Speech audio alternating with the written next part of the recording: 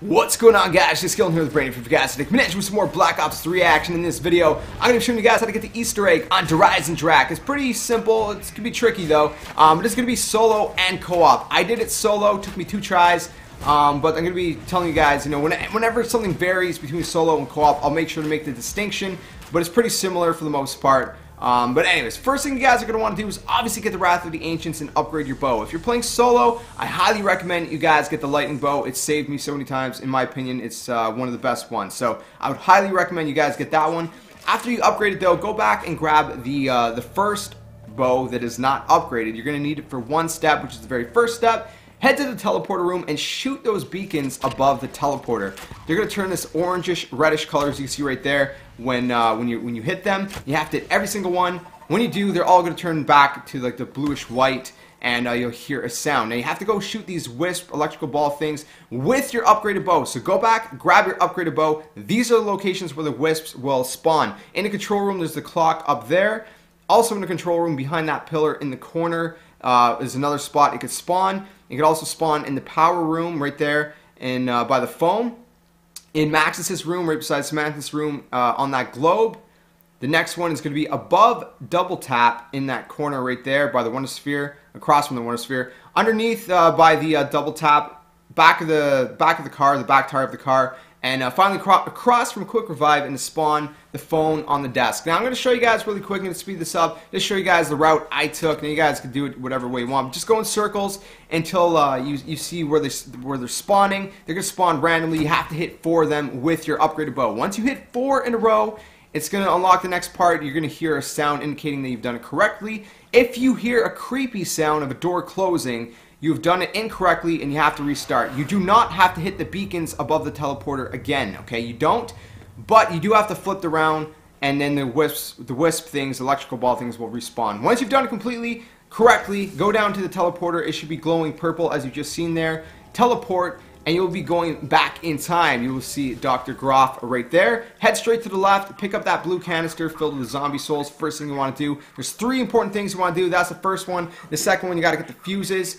And the third one is probably the most important. So the fuses are right about there. If you're not sure, just go all the way around the room pressing square. But make sure you go back to Dr. Groff before he closes the safe, because he's going to input a code. You have to see which code he's putting into the safe. If you guys don't know what the code is, you guys are going to have to redo this and do this part and get the code. So look at the code. It's going to be different every time you play, so don't take my code. It's going to be different. Write it down however you guys can memorize it. I called that D, Lightning D. That's the easiest way I kind of remembered it. So you have to memorize that code. You need it, all right? So next part you guys want to do, go up to the death ray and go on one side, not that side. We're going to do that side after. You're going to put the fuse on that side there, then go back to that side. Press square to turn it from destroy mode to protect mode. Very important. Now, the computers right down these stairs are what you're going to have to go to input the password that you've seen Dr. Groff use. They're off for me because you had to turn the death ray on first at least once, okay? Once you turn the death ray on, go ahead and you're going to see all those symbols on the little monitors. Input the password, as I just did for me, was D, Rocket D, as I like to call it. Input the password, and you should have done it correctly. You'll hear like a little doo-doo sound or whatever. Go back downstairs to the teleporter room. The safe will be open. Go up to the safe and press square to pick up these fuses. I know, there's a lot of running around, but once you do that, back up to the death ray machine. There's these 2 Tesla coils. You have to put a fuse in each one in the pillar. There's one there and one there. You push square to put them in, by the way. Go back to the death ray machine, press square on it to go back from protect to destroy mode. And now we're going to play a little game of Simon Says. So for the first one, I'm going to show you guys the whole thing. You have to go up to it, press square on that little box under the main monitor. Make sure you pause your game if you can, or at least memorize the order that you've seen those screens, because it's going to show a symbol on the big screen, and you have to hit the monitor that you had seen the coordinating symbol on. So it's very important you memorize it. Just quickly type it, write it, whatever you can. But you're only going to see it once before the game starts. If you fail it, you're going to have to restart it. And it's just not fun, obviously, right? So, like I said, I'm going to show you guys this whole section just so you guys can kind of see. And you can't, again, you can't take my order because the order changes every single game. So you can't just pause it in my video and see like, oh, well, that's the order it's going to be. It's going to change every single game. So make sure you guys, write it down. Very important. You have to do this at 2 different locations. This is going to be the first one. And I'll show you the second one in a second.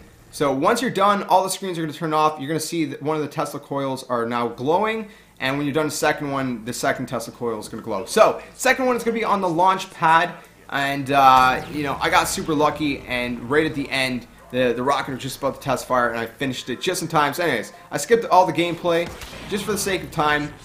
You're going to hear another, like, little doo-doo kind of sound. I don't know, whatever, you know. And then the second Tesla coil is going to be going crazy. So go back up to the death ray. Like I said, a lot of running around. There's a green button on the back of it that is now lit. Go up to it and press square. And when you do that, it's going to send Dempsey, the rocket containing Dempsey, you know, Dempsey's capsule or whatever. It's going to send it back down, crashing on Earth. You're going to see it fly through the bell tower. I'm going to let you guys see this part just so you guys, you know that you've done it correctly.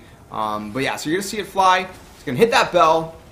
And you're going to want to go down the stairs and go to the crash site. Because right here in the middle, there's this little rod. You see it right there? Go up to it, press square. It's the golden rod. Doesn't look very golden, but it's apparently called the golden rod.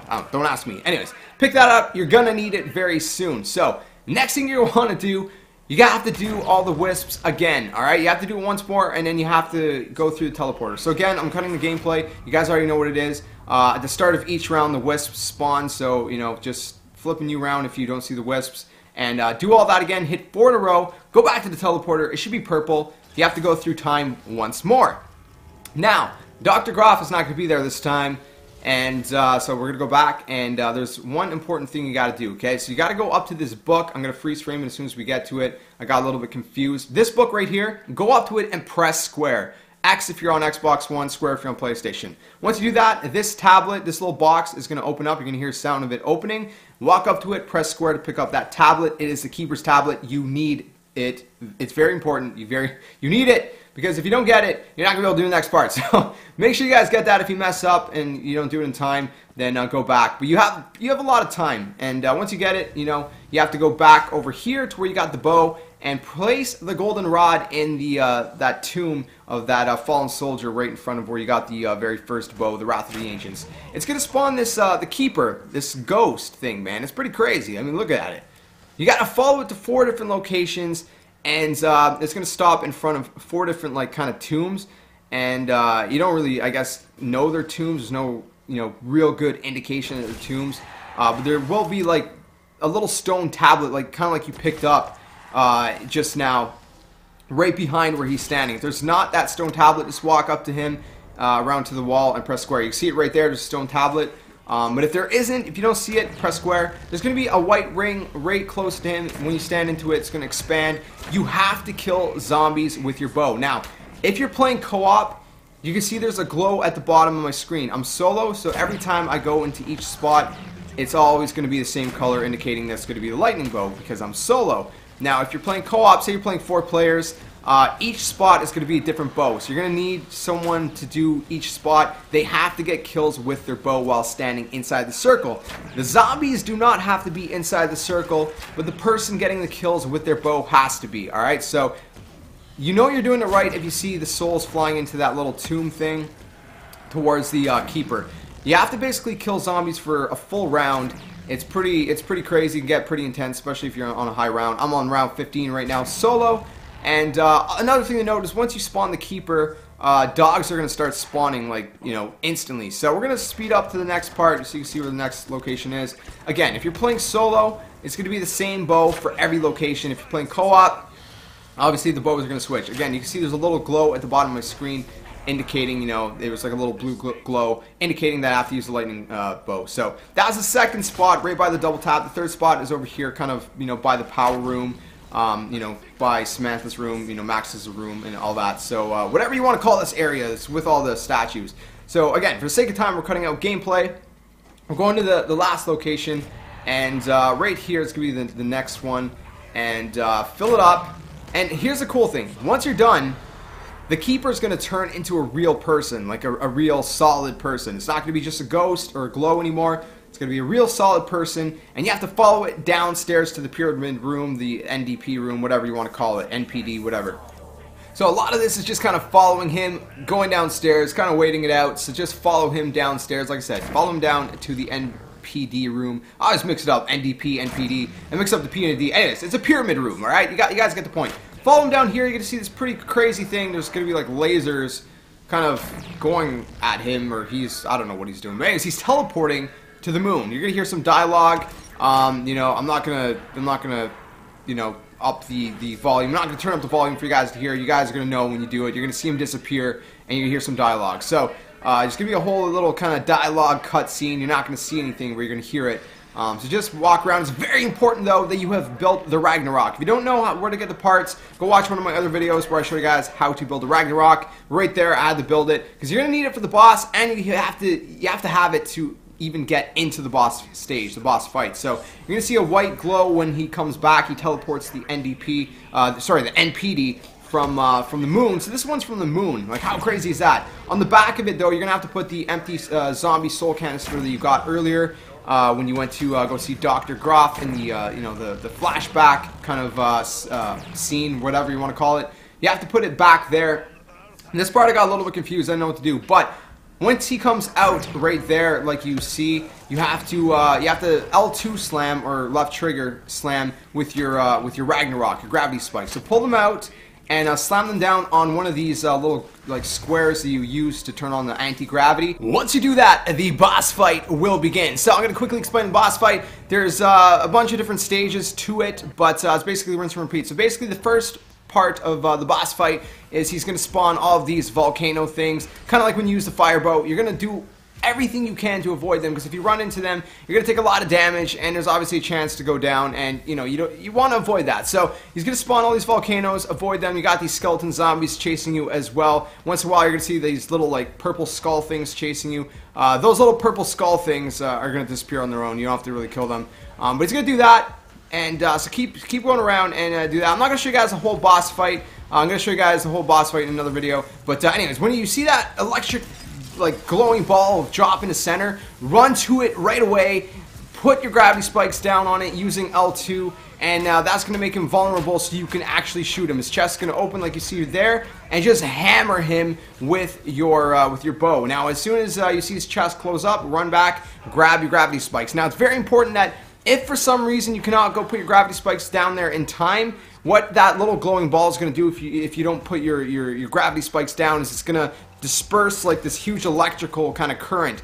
If that happens, you have to make sure you're standing behind one of those pillars to protect yourself. If you're not, you're going to get downed and it's going to be game over. It's going to be very sad. So make sure you either run really quick and put your gravity spikes down, because that's your only time to really hurt him, or if you can't, then hide behind one of the pillars. After he does that, a bunch of panzers are going to spawn. This is also the phase where you're going to recharge your Ragnarok, your gravity spikes, because they do have to be recharged to kill, you know, all the panzers, all of the you know, the skeleton zombies and all that.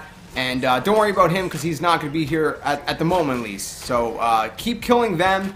I highly recommend using a pack-a-punch shotgun, as I finally pulled out here. When you first kill the first two more panzers are going to spawn. You're going to get a max ammo in the center, but then two more panzers are going to spawn, as you can see here. Once you kill them, another max ammo is going to spawn. So, like I said, just keep going at it, kill the zombies, kill the panzers, and you know, by the time you're ready to fight the boss again, by the time he puts his glowing ball down, you know, you should have your Ragnarok all filled up. So anyways, like I said, I'm going to cut this part of the gameplay out. I'm going to skip to the last time where I hammered him, because this is now rinse and repeat. He restarts the cycle. He starts putting the volcanoes down. It all starts again. Dogs are going to spawn too once in a while, so just avoid the dogs. But this is the third time I attacked him. So like I said, just do exactly what I just said.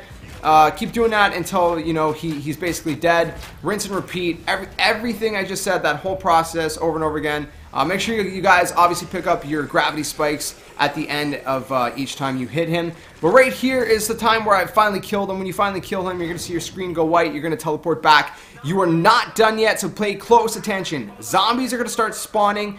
So watch your back. You have to do something. You have to do two quick things. Very important. Now, when the NPD spawns back, go right to where I just went. Press square to put the summoning key into it, and then go back to it. Press square to take it back. So you have to put the summoning key into that little, you know, circle like thingy, whatever you want to call it, in front of the NPD. and then you have to take it back by pushing square. As soon as you do that, run, run, run. You're almost done. Run up these stairs. Go to this like kind of control panel thing you played Simon Says earlier. Press square to put the summoning key in, and you are done, my friends. You have done the Easter egg under Eisendrache. That is it. It's really that simple. Well, it's not simple, but that's it. So you don't have to worry about zombies now. You can watch the cutscene. But I'm gonna end the video here because I don't want to spoil the ending of the video. I will have a video with the whole ending cutscene online if you guys want to check it out. But to avoid spoilers, I'm gonna end it here. So that is it, my friends. Congratulations, you have completed Eisendrache's Easter egg. And it's pretty awesome, so enjoy it. Congratulations. That's going to wrap it up for me. If this video was helpful for you, or if you enjoyed the video, or both, please smack the like button. It's very, very much appreciated. Subscribe, like, comment, share, all that awesome stuff. Make sure you share it with your friends. But that wraps it up for me, my friends. I'll catch you guys in the next video. Like always, until then, game on. Darkness taking over you.